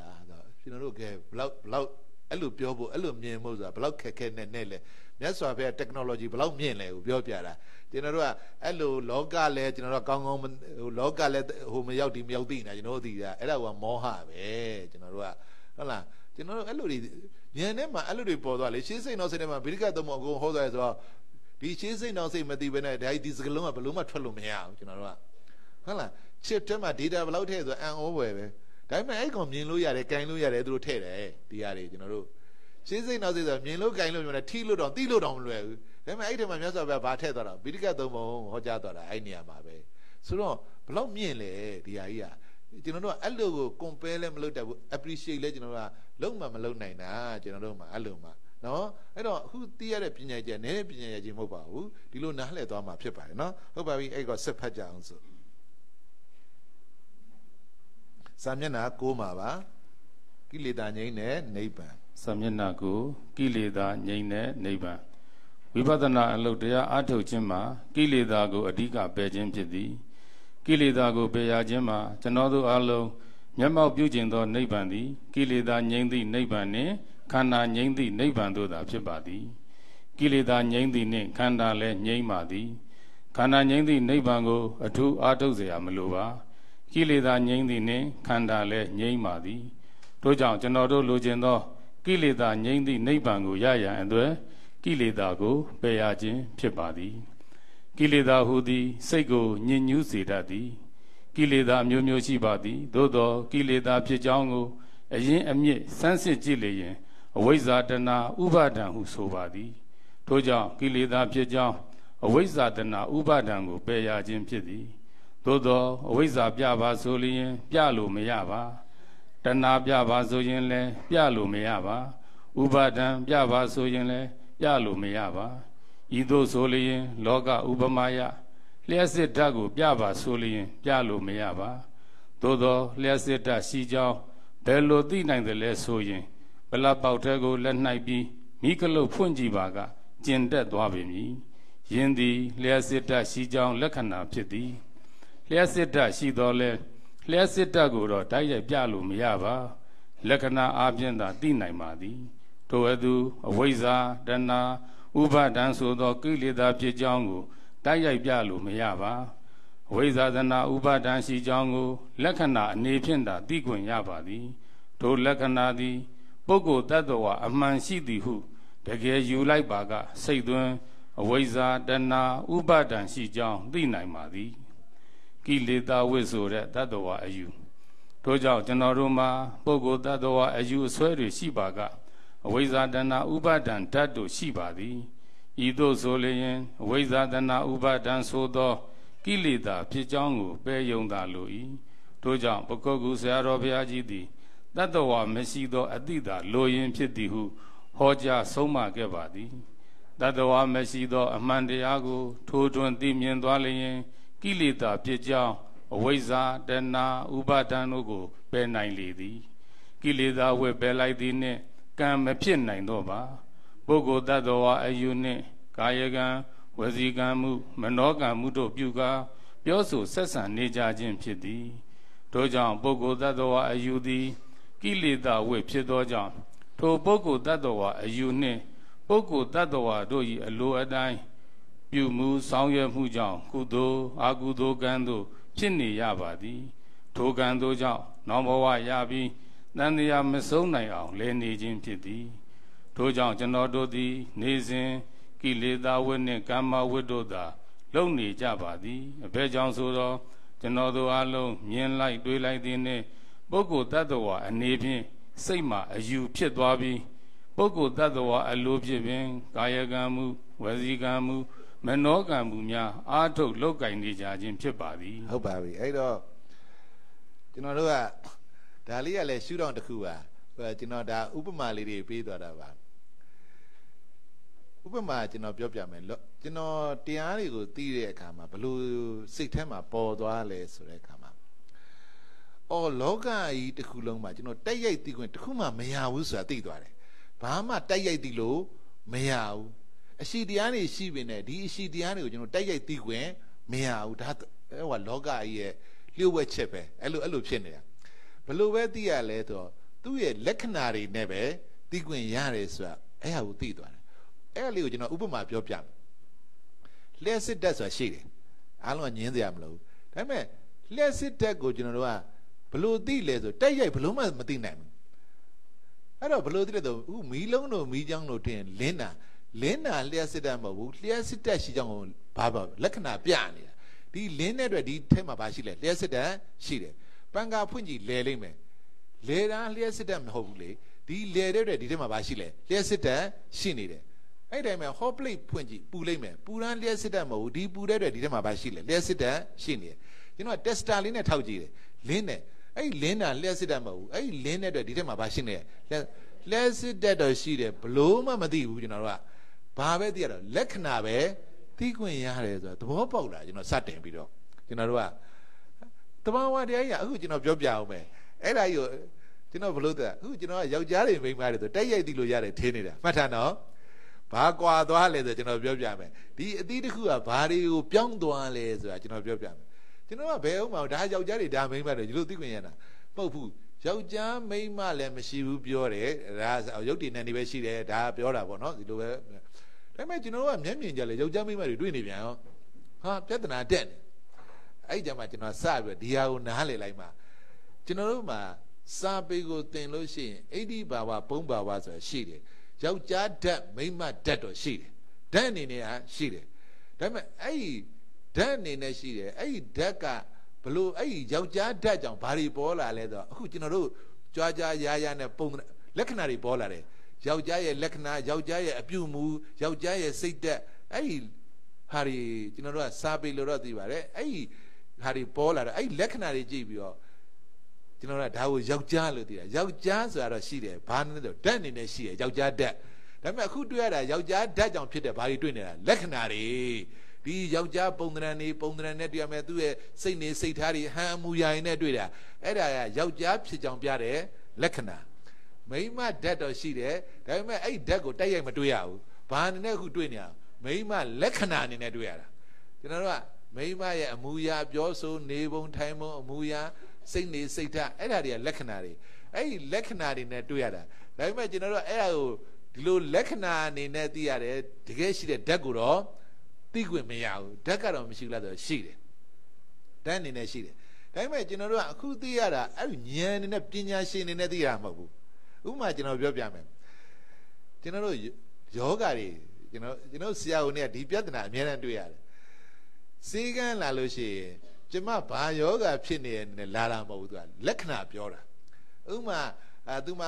အစာစားရင်ဘိုက်အောင်တယ်ပြုတ်တယ်အန်တယ်ဆိုရင်ဟာသူကဒါအစာရင်ရောင်လို့ဖြစ်တာကျွန်တော်တို့ကလွယ်အောင်ပြောလို့ရှိရင်ဒါပေမဲ့သူကအစာရင်ရောင်တော့သူဘာပြောမှာလက္ခဏာတွေပြောမှာဩလက္ခဏာနဲ့ယောဂနဲ့အဲ့တိုင်းပဲကျွန်တော်တို့ဒီမြတ်စွာဘုရားရဲ့တရားကိုလည်းလက္ခဏာနဲ့ဓာတ်နဲ့လက္ခဏာတွေပဲသိရတယ်ဒါပေမဲ့လက္ခဏာကိုသိလိုက်တဲ့နဲ့ကျွန်တော်ဉာဏ်ပဲရောက်တာဓာတ်ကိုရောက်တာဓာတ်ကတကယ်ရှိတယ်ဓာတ်ဆိုတာသူ့ဘောသူစောင်းတာကိုဓာတ်ကျွန်တော်တို့ကအဲ့တော့အဲ့ဒါကကျွန်တော်ကဘာဖြစ်လို့ဒီဟာကိုပို့ပြီးတော့အထူးပြုသိသွားတာလဲဆိုတော့ကျွန်တော်ဆရာဝန်တွေမှာကဒီလက္ခဏာနဲ့ယောဂတွေကကျွန်တော်ကဒါနေ့စဉ်တွေ့နေရတာဖြစ်နေတယ်အဲ့တော့ဒီစံပေးကိုဒီရုပ်တည်နေနေတဲ့ရုပ်နဲ့နေကဘယ်တော့မှတိုက်ရိုက်တွေ့လို့မရဘူးကျွန်တော်တို့ကလက္ခဏာနဲ့တစ်စင်မဲ့ရုပ်နဲ့ရှိချောင်းကိုသိရတယ်ကျွန်တော်အခုရုပ်နဲ့ကြီးကိုမျက်စိနဲ့မြင်နေတာအဲ့လိုဖြစ်နေတဲ့ပြဿနာကျွန်တော်ကတွက်နေတာကျွန်တော်တို့အခုကကျွန်တော်တို့ကမျက်စိနဲ့မြင်နေတာအခုကမျက်စိနဲ့ကကျွန်တော်ကလက္ခဏာပဲတွေ့ရမယ်ဒါကြောင့်မလို့ပထဝီဓာတ်ကိုဘယ်တော့မှမတွေ့အောင်ကျွန်တော်မာတယ်ပြော့တယ်ဆိုတဲ့လက္ခဏာပဲသိရတယ်အဲ့တော့မာတာပြော့တာရှိချက်မဲ့ဒီထက်မှာဘာရှိလဲပထဝီဓာတ်ရှိတယ်ဒီလိုသိနေရတာကျွန်တော်တို့ကနော်ကျွန်တော်တို့အဲ့လိုသိခွင့်ရတယ်ဆိုတာလူတွေမှာစနစ်တကျမသိငဲတော့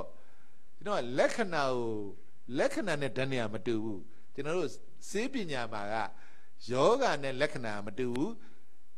ယောဂကိုသိမှအနာဒီယောဂကိုသိမှစေးပြီးမှပျောက်တာခေါင်းကိုက်ရင်ပါရာစီနိုတော့ဘိုက်နိုင်လေးစေးတောက်ဆိုတာလက္ခဏာလောက်ပဲကူတာကျွန်တော်တို့က symptomatic treatment လို့ခေါ်တယ်လက္ခဏာလောက်ပဲသိရတယ်သက်သာရုံပဲရမယ်ကျွန်တော်မပြောက်ဘူးအဲ့ဒီတိုင်းပဲကျွန်တော်တရားတွေလုပ်တဲ့အခါမှာလေဒီဝိပဿနာရှုတော့ကဒီကိုဓာတ်ကိုတကယ်ရောက်ရမှာ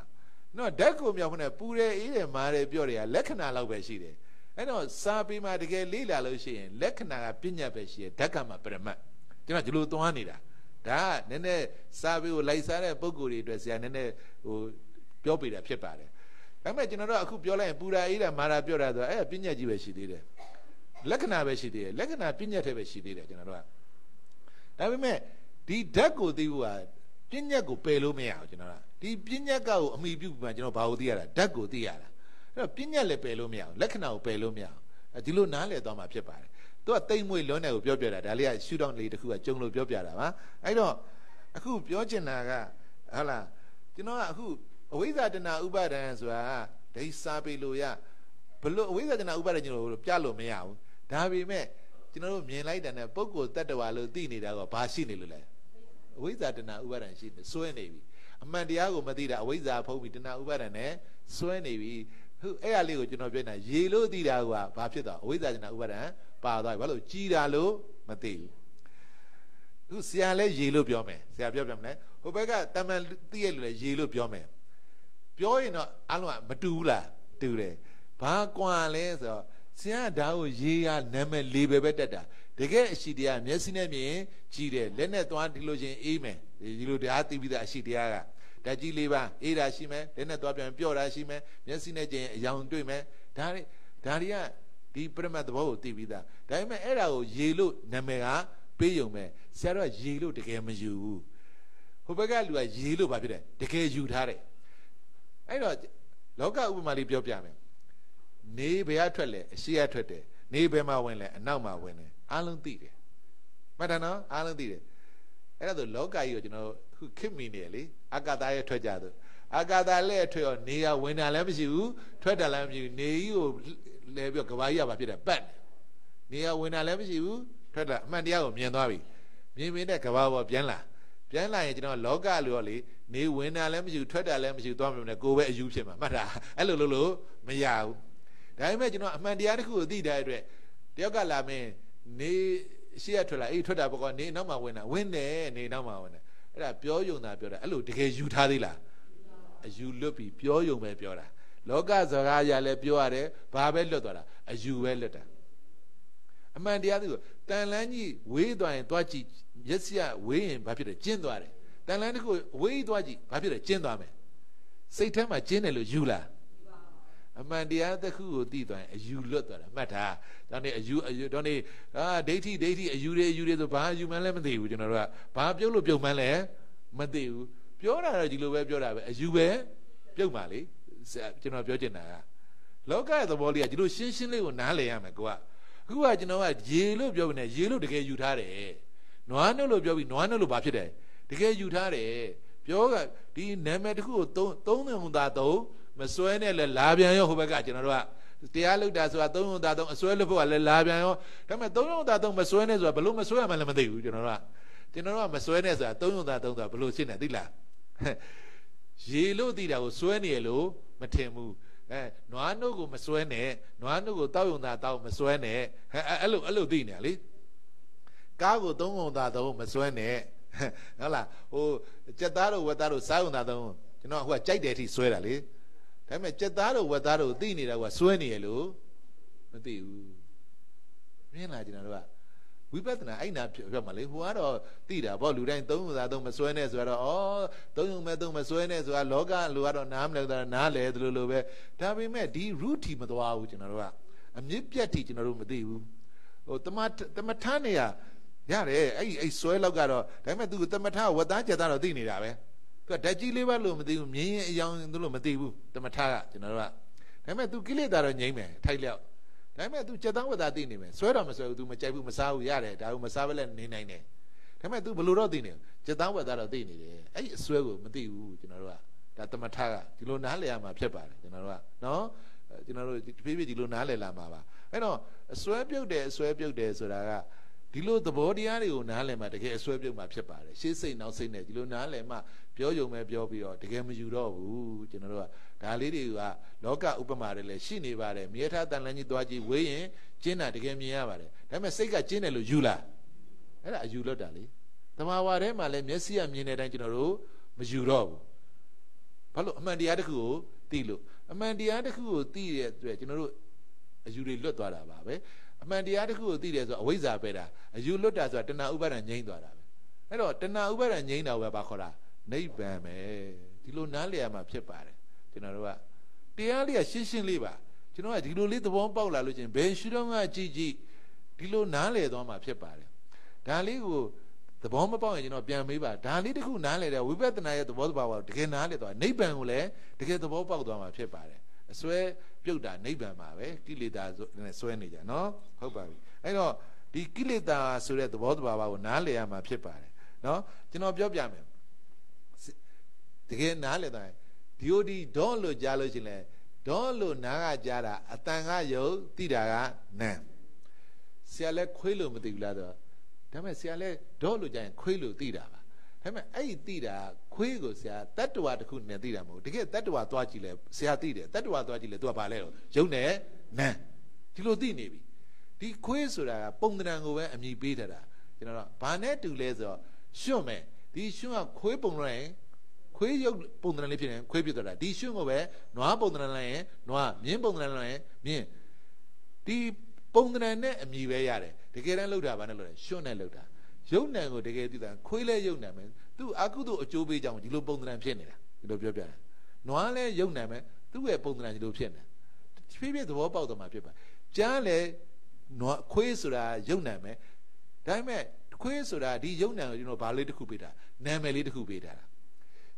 ာမြင်လိုက်တာကြည်တာပဲအဲ့ကြည်တာကိုဘာလေးပေးတာလဲရေလို့နာမည်ပေးတာကြည်တာကိုပဲဘာလို့ပြောတော့ water လို့နာမည်ပေးတာအဲ့နှစ်ခုကွဲနေပြီလေအဲ့တော့ကျွန်တော်လည်းဒီယုံနံကိုပဲနွားလို့နာမည်ပေးမယ်ခွေးလို့နာမည်ပေးမယ်ဒီလိုသဘောပေါက်တာဒါကျွန်တော်ဟိုအမြဲတမ်းပြောနေရကြည့်ပါတယ်ဟိုဘနေ့ကလည်းပြောခဲ့ပါတယ်ပြောတာတွေကများနေလို့ data တွေများနေလို့ကျွန်တော်မြင်လိုက်တာနဲ့တစ်ပင်ဖြစ်နေတာပါတစ်ပင်မရှိပါဘူးအမြင့်တွေပင်စီတွေအကိုင်းတွေအခက်တွေအရွက်တွေကိုပဲဘာလို့နာမည်ပေးလိုက်တာတစ်ပင်ဆိုတာနာမည်တစ်ခုပဲလေကျွန်တော်တို့ကမဟုတ်ဘူးမြင်လိုက်တာနဲ့တစ်ပင်ပဲခုကိုလက်ထက်ကင်ထားရတယ်ဘာဖြစ်တာစာအုပ်ပုတ်ပါဘူးစာရွက်တွေစုပေါင်းထားတာကိုပဲဘာလို့ခေါ်တာစာအုပ်လို့ကျွန်တော်ကတကယ်အရှိတရားနဲ့နာမည်နဲ့ဒီလိုကွဲနေတဲ့အတွက်ဒီအရှိတရားကိုတကယ်သိလို့ရှိရင်အရှိတရားကတတ်နာမည်ကတတ်အဲ့နှစ်ခုဆွဲလန်းမှုပြုတ်သွားပြီအဲ့လိုတရားဆိုအဲ့ပြုတ်အောင်ပဲကျင့်နေတာကျွန်တော်တို့ကအဲ့ဒါပဲအစွဲပြုတ်သွားတာအဲ့ဒါကိုပဲအဝိဇ္ဇာပဲတဏှာချုပ်တယ်လို့နာမည်တစ်ခုပေးနေတာကျွန်တော်တို့ကတကယ်လက်တွေ့လုပ်ငန်းတစ်ခုမှာအဲ့လိုလေးနားလည်သွားမှာဖြစ်ပါတယ်အဲ့တော့တရားသိတယ်ဆိုတာအထူးတော့မဟုတ်ဘူးအဲ့ဒီရှင်းစိတ်နောက်စိတ်မှာသတိနေရင်းနဲ့အရှိတရားကဘာလဲဒီဟာကိုနာမည်ပေးတာကဘာလဲအဲ့ဒီနှစ်ခုကွဲသွားတာပဲဖြစ်သွားတာအဲ့ဒီနှစ်ခုကွဲသွားတာကိုပဲအမှန်တိုင်းသိတာကိုပဲအဝိဇ္ဇာပဲတယ်ဒီလိုအစွဲတွေပြုတ်သွားတာကိုပဲတဏှာဥပါဒံချုပ်သွားတယ်ဒီလိုပဲဒါစာပေရပြောခြင်းဖြစ်ပါတယ်ကျွန်တော်တို့ကတော့တကယ်လက်တွေ့မှာတော့ဒီလိုလေးရှင်းစိတ်နောက်စိတ်ကိုနားလည်သွားတာနဲ့တကယ်အရှိတရားနဲ့နာမည်ပေးပြညတ်ထားတာတွေကိုကွဲသွားခြင်းဖြစ်ပါတယ်စတင်တော့ကလည်းပြညတ်ပရမတ်ကစတင်တာပါတကယ်တမ်းကျွန်တော်တို့နောက်ဆုံးတော့လဲအဝိဇ္ဇာပဲတဏှာချုပ်သွားစာကြီးလို့ဖြစ်နေတာအဝိဇ္ဇာပယ်လိုက်တယ်ဆိုတာအရှိကိုအရှိတိုင်းသိသွားတာတဏှာချုပ်တယ်ဆိုတာအဲ့ဒီပုံမှာနာမည်နဲ့မစွဲတော့ဘူးအစွဲလွတ်သွားတာပဲဒါပါပဲကျွန်တော်တို့ကအဲ့တော့စကလုံးနေရတာကြီးကျယ်သွားတာပါစတင်တော့လဲဒီပြညတ်ပရမတ်ဆိုရှေ့စိတ်နောက်စိတ်ပဲတကယ်ကျွန်တော်တို့လက်တွေ့လုံနေရတာယဟန္တာမှာဖြစ်မချင်းလဲဒါပဲလုံနေရမှာပဲရှေ့စိတ်နောက်စိတ်သောတာပန်ဖြစ်ချင်းလဲဒါပဲလုံသောတာပန်ဖြစ်ပြီးတော့သဂရဂံဖြစ်ချင်းလဲဒါပဲလုံရမှာအနာဂံဖြစ်ချင်းလဲဒါပဲလုံမှာယဟန္တာဖြစ်တော့လဲဒါပဲလုံတာယဟန္တာဖြစ်ပြီးတော့လဲဒီလိုပဲနှလုံးသွင်းနေုံပဲရှိတာပဲလုပ်ငန်းစဉ်တစ်ခုကသတိပဋ္ဌာန်တာတကြောင်းလဲဆိုတော့လမ်းဆိုတာလေးကိုဒီလိုသဘောပေါက်သွားမှာဖြစ်ပါတယ်နော်ဟုတ်ပါပြီဒါလေးကိုပြီးအောင်ဆက်ဖတ်မှာဖြစ်ပါတယ်နော်စာမျက်နှာ7မှာပါစာမျက်နှာ7ကမ္မဝက်ထောကပုဂ္ဂိုလ်တ attva အယူဖြင့်ကောင်းမှုသို့လှုပ်လျင်ကုသိုလ်ကံဖြစ်ပြီးပုဂ္ဂိုလ်တ attva အယူဖြင့်မကောင်းမှုသို့လှုပ်သောအခါအကုသိုလ်ကံသို့ဖြစ်ကြလေသည်ဤသို့ဖြင့်ကုသိုလ်ဖြစ်လိုက်အကုသိုလ်ဖြစ်လိုက်နှင့်နေစဉ်ကိလေသာဝက်ကာမဝက်တို့ဖြင့်တန်တရားလဲနေခြင်းဖြစ်သည်အကြောင်းချုပ်ရင်အကျိုးချုပ်တယ်ကိလေသာချုပ်လျင်ကံချုပ်သည်နှင့်နောက်ဘဝနောက်ခန္ဓာချုပ်ပါသည်ကံဟုသောအကြောင်းနောက်ဘဝနောက်ခန္ဓာသည်အကျိုးဖြစ်သောကြောင့်ဝိပါကဝေခေါ်၏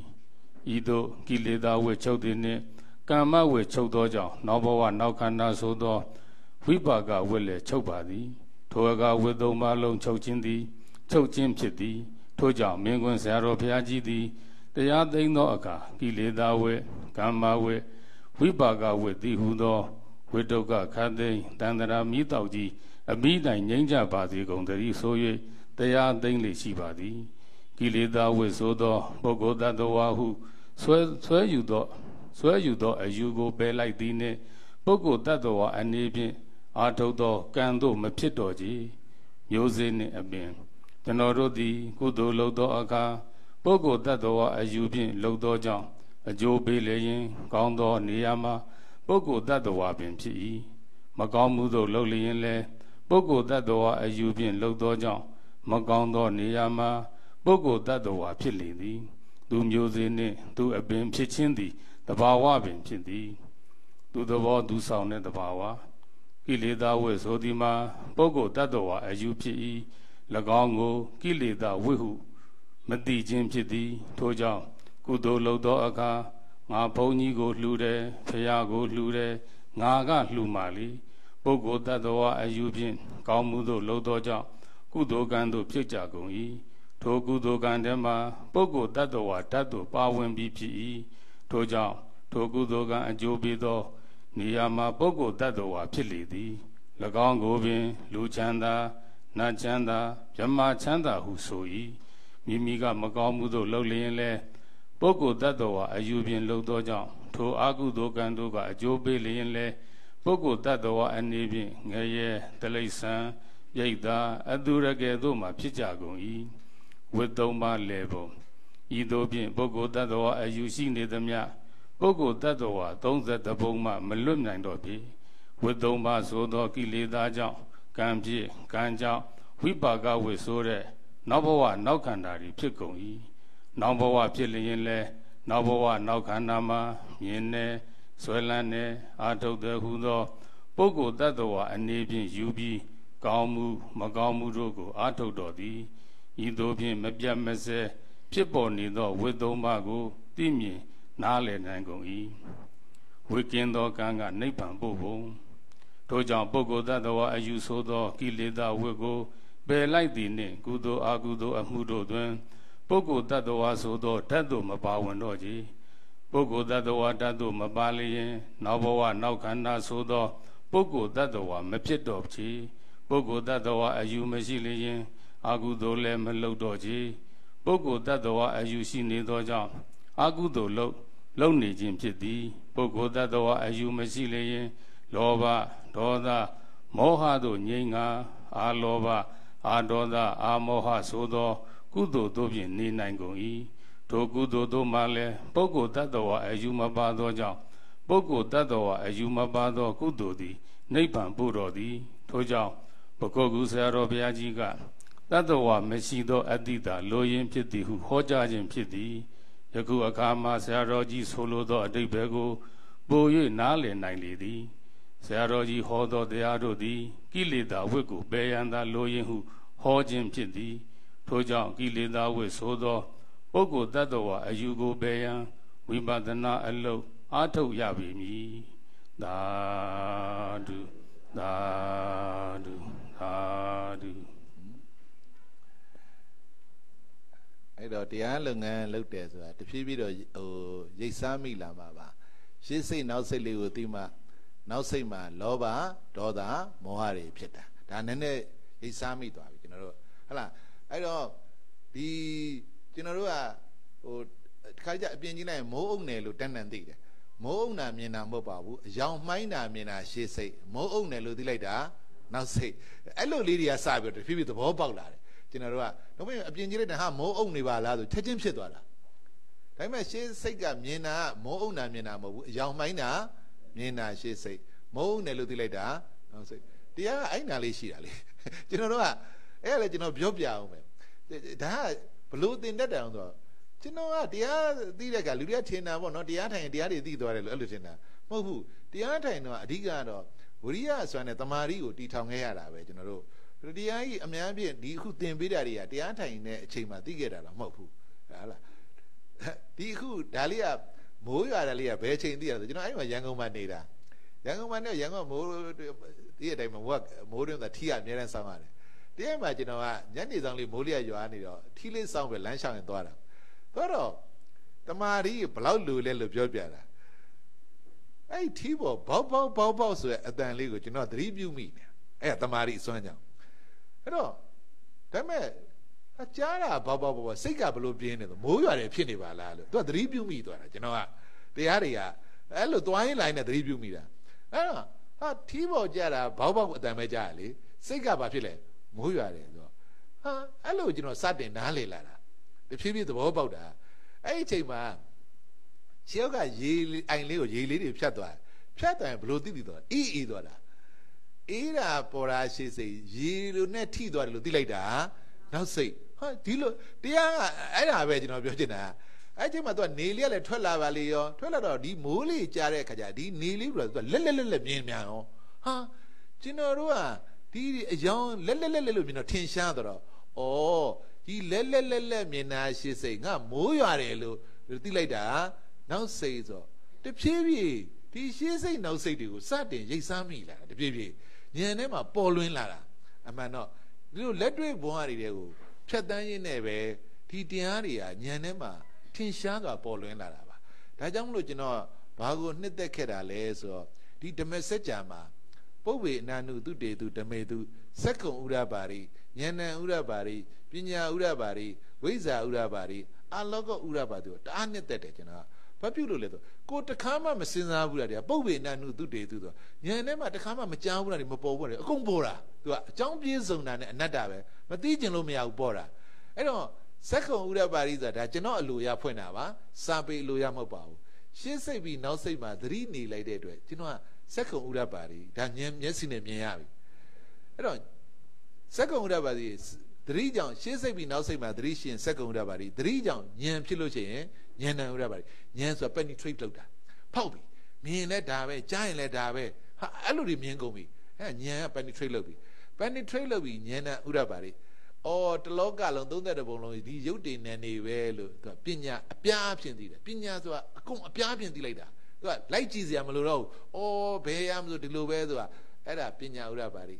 Hello Dibio Eradio Jinjabio Menya Pie Weza Urabari Punya Pie a logo Urabari the Weza among Queen like Lendo Miendoabi you know Dora the Anne de Bare Papulo the go Chong Buma, the low Gonya and Matakama Power, Allo Pola. Ah, Powe Nanu do they do the maid. Go Mapsipurari, Mienare, go Madiurari, Tilare, Hilo Miendoma Pipa. No, I know the Alungan lady, she say now say go 3 nays never a column Chetuame. You know, don't yes, I have 3 patana, the Jownado, land, the Hogera, the landlord, Bruni Mamashi, you know, Virginia. Mogo Sierra, she say people now say mother, she say and now say 3 like that. Who Madi Sierra baby, Mimin and Met. Mina, she say, Mina Madara, now say, you know, Giludonia. TD3, TD, she say, 3 Bumida, now say, TD Kaya when you bora, Kuma bora. Kaya when you bora, Tida, Tida, yo, Tida, ne. Ella, she say, 3 Bumida, you know, Biobiame. Dolo Jara, she say, Quilo Tida, now say. Pau Jara, she say, Moya Lodira Miena let you wear Langilo, Mug upon Moji. Pomoji, you know, Mogong and you tempure. Mogong and Lodira, a young Miena, she say, Mogong and Lodira. The children Mogong and me Betty Yaldilla, Mona Meniti Yaldwa. Sega, now say of Lau Miale, you know, now say the area. I know, Paya Gigi, you know, the wall Paulama Pepper. No, I know. The Alunganga, you know, the Dolo Jara now the Anna, Messia Miana, Cono Lubano, Camone, Lamina Mabu, Mera Mina, she say, Landlodian. Me by the Mini Mina, she say, Ya Melodia, now say, Yaya coffee Minamo, Yamina, she say, coffee Lodida, now say, you know, Wawa Mina and the Lamo Yenelo, Wawa Mina, she say, Lamo Yeludilada, now say, I don't mean like a Coca-Cola surprise to Gumsheta, but you know, Hala, I love Jenny. That's it. I don't have the other way. You know, TG. Tida, she said, Tida now says, Baluma, she says, now says, Jaguema, you know,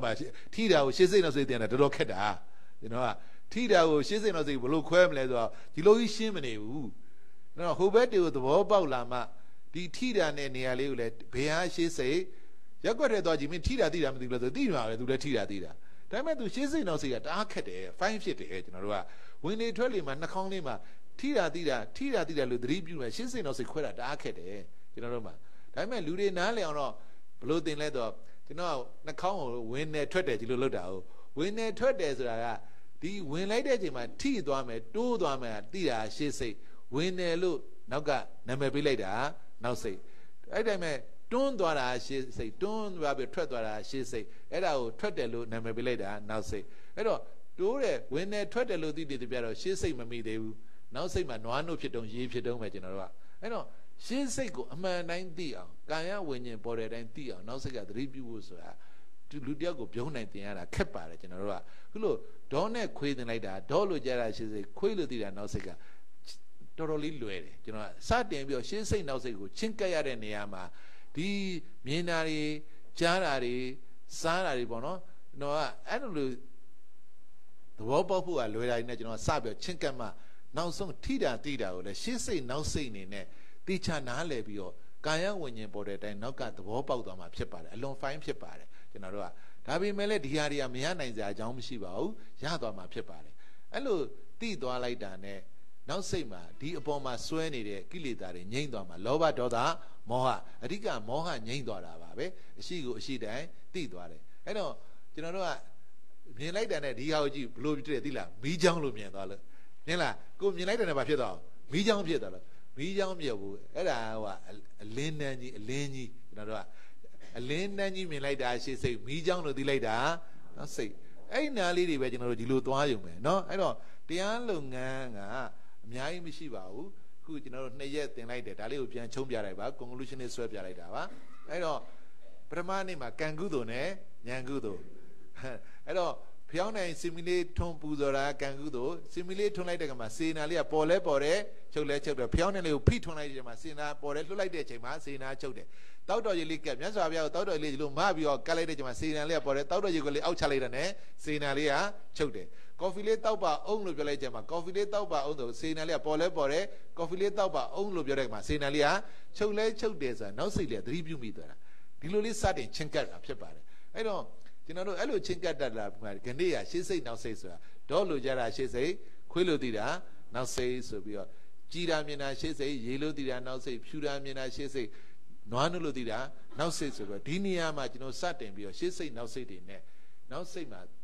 she say, she say, now say, go, quite like that, Chema, she say, ma, Kilidam Shivu, now say, ma, Kilida, she, damn major, you know. I know she say now say go quadi when she say ma kilida she now say ma kilida she I know now say kilida machine bane satuma 3နဲ့ satuma အဲ့နာမှာ3နဲ့ satu လိုက်တော့3လို့တေးကြဘူးရှင်းစိတ်ကိုအမှန်တိုင်းသိမှာ3ကို3ရှိတယ်ရမ်းပြောလို့မရဘူးကျွန်တော်ကဘယ်လိုပဲသိတယ်သိလားရေကိုခတ်ပြီးမှရေကိုမဖိတ်အောင်လုပ်တဲ့3ပဲရှိတယ်ရေလို့မြင်လိုက်တာနဲ့ကြည်တာလို့သိတဲ့3မျိုးမရှိဘူးကာလန်ကူတဲ့သတိတော်ရှိတယ်လမ်းဖြစ်နေသေးတယ်မဲတာကိုရှေ့စိတ်လမ်းလို့သိလိုက်တာအဲ့ဒီသတိမရှိဘူးလမ်းကူတဲ့သတိတော်ရှိမယ်အနေမဖြစ်အောင်ဒါပေမဲ့လမ်းလို့သိလိုက်တာကသတိမရှိသေးဘူးရှေ့စိတ်နောက်စိတ်မသိသေးဘူးဒီလိုနားလည်အောင်ဖြစ်ကျွန်တော်နားလည်မှာဖြစ်ပါတယ်ကျွန်တော်ရက်ွက်ပြောသတိရတော့လမ်းကူရင်ကားမတိုက်အောင်ထားတဲ့သတိရေလို့ယူပြီးအဲ့ရေကိုမဖိတ်အောင်ထားတဲ့သတိအဲ့ဒီသတိပဲရှိနေပါသေးတယ်အဲ့နှစ်ခုကကွဲရမှာဖြစ်ပါတယ်အဲ့တော့သမုဒိနေယသတိနဲ့ပရမတ်နေယသတိဒီဟာတွေကိုကျွန်တော်တို့သိချသဘောပေါက်ရှင်းလင်းမှသတိပဋ္ဌာန်ဆိုတဲ့တကြောင်သောလမ်းဆိုတာကိုသဘောပေါက်မှဖြစ်ပါတယ်နော်ဒါကြောင့်မလို့ဒီ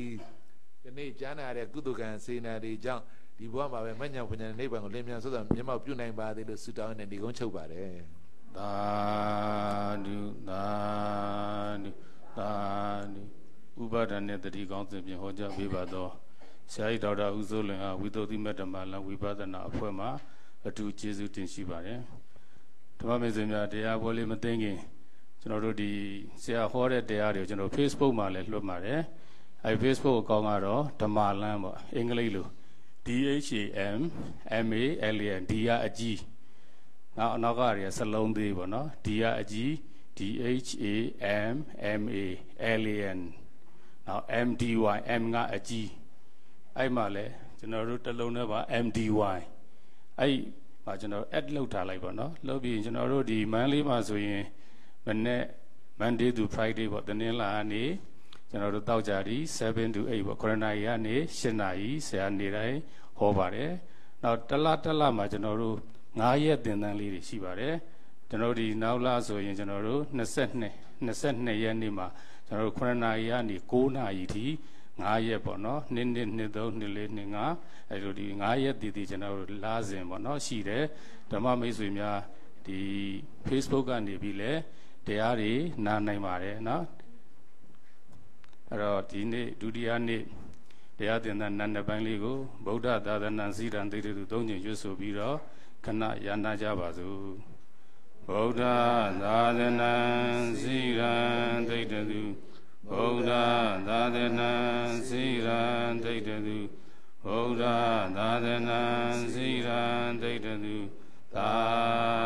ဓုသာဓုသာဓုအခမ်းအနားကိုကျွန်တော်တဏှာကြီးမှာပြန်လည်စပါမယ်တခွဲလားတဏှာကြီးခွဲမှာပြန်လည်စတင်ပါမယ်